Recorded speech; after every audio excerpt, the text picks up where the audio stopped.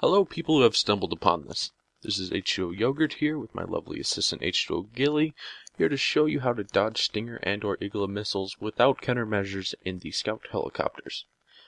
The basic idea is, as you are about to see, is to dive and turn the helicopter so that the missile goes over the cockpit and doesn't come back and hit the tail of the aircraft. Let's watch. Well, I mean, the green light's on. It's probably ready now. Alright, so do I just shoot whenever? Are you ready?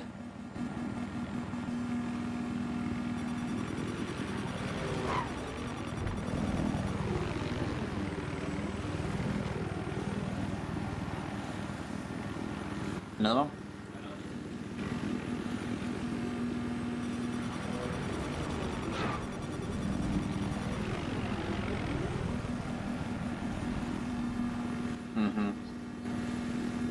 Okay. As you can see, this method is not completely foolproof. So But let's move along and I'll show you how the Z11 can also do it.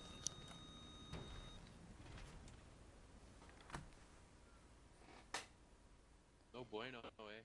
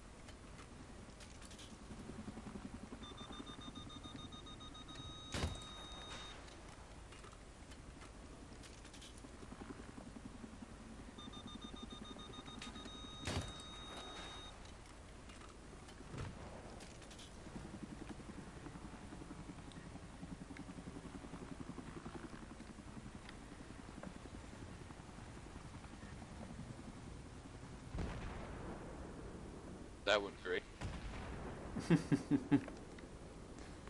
Time. You ready again? Yeah, but we haven't explained this, so... You can do that.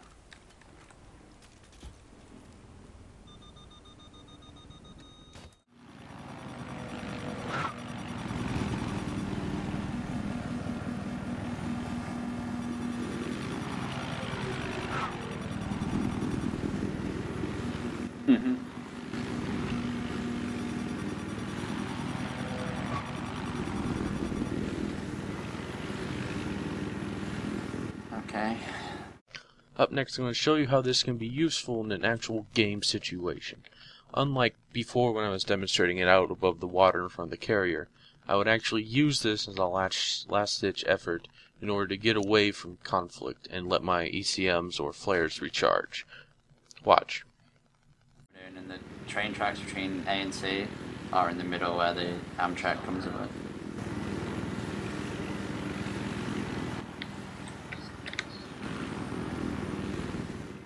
Well, Okay, right, I'm ready. I'm gonna shoot alright, you go whenever. for it.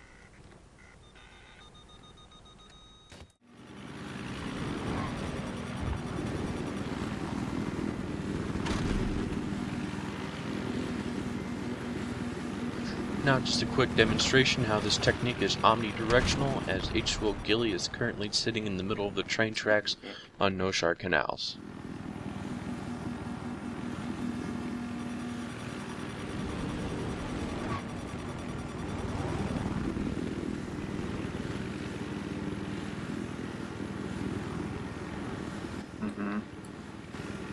Right.